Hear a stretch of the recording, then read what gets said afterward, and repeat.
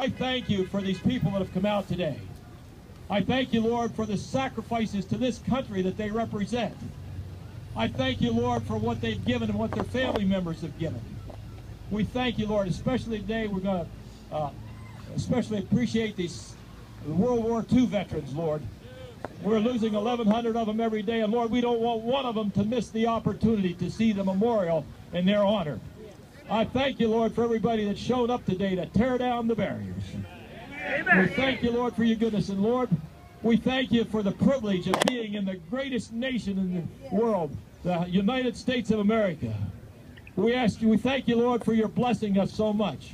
I thank you, Lord, for blessing us with men and women who stand on the Constitution and defend the United States of America with their life, with their blood.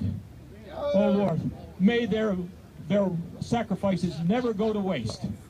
We thank you, Lord, for what they've given to this country, what they mean to this country. And Lord, when I get around my men and see the sacrifices they made and just think about it, it tears me up so many times with emotion that I can hardly speak, as it did just a few moments ago. But Lord, I thank you for the love of country that these men and women do have for our country. May their sacrifices never go unheralded again as they were after Vietnam.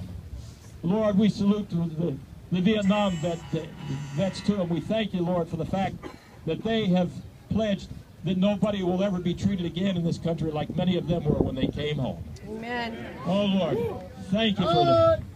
Oh, Lord, we thank you for every person here now. Thank you for your we thank them for their sacrifices. And if my prayers are not making much sense, it's the emotion sometimes that just gets me.